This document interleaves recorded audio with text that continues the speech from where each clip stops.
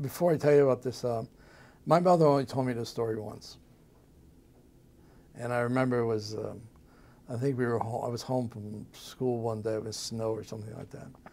And for some reason, you know, she just told me, sat me down and told me what happened, and, you know, okay. And that, you know, you can only get information the rest of her life. What was common amongst those of us in our family and other families who came from there, they would talk about the old country, and it was mostly to make a contrast. As you probably know, if you study Jewish history, during the Civil War, in what became the Soviet Union, there was numerous armies. You know, of course, you had the Red Army and the Bolsheviks, and then you had the White Army. But even within the White Army, you had different segments, and especially what is now called Ukraine today. During the Civil War, the Jews, like my brothers, the Armenians, are caught in the middle and literally, and excuse my language, catch hell. Okay, it was a historical position for us. And so there was battles between the Red Army, Red Guards, and there was a section of Petlura, who was the military leader in the Ukraine. He was a fascist. And he had on them, there was another battalion called the Gaidamax, and led by, I forget, it's that Turkish title, Atman, he was an Atman. Yeah, so it's like it's Turkish, by the way.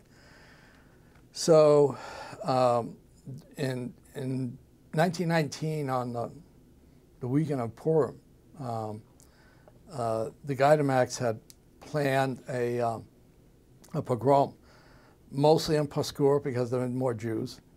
And there was another town that, matter of fact, is an active Landmannschaft here in the United States, Feldstein, smaller village, not a town like Pogrom.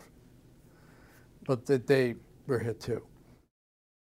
This was my mother told me that a Cossack officer had come to my grandfather's house, the air house, and warned them of what was about to come. So, and so they boarded up their apartment, and they hid inside of a room downstairs for the course. And when this happened, well, Shabbos and Purim, and then the next day, it was about something on the approximately 2,000 Jews died. This is before the Germans with their technology of killing, you know. It's just guns and knives, you know. So, you know, she said that she could hear screaming and all that, but she was very scared. She was like 12 years old at the time. And her and brother and my grandfather and grandmother. Now, after following the pogrom, you know, there was no other question to get out of here and somehow join the family in the United States. And I'll tell you a humorous anecdote about my mom. First time I went to Europe, I mean, first of all, she just flipped out, saying I was going to Europe. What do you want to go there for? It's old buildings, you know, people standing in line, depression, blah, blah. And you have to remember, I'll tell you about my mother's journey, why she had a certain attitude towards travel. You know, resorts like Hawaii, Florida, fine. You know, at least you get the rest there. You know, no one's coming to threaten your life because you're Jewish.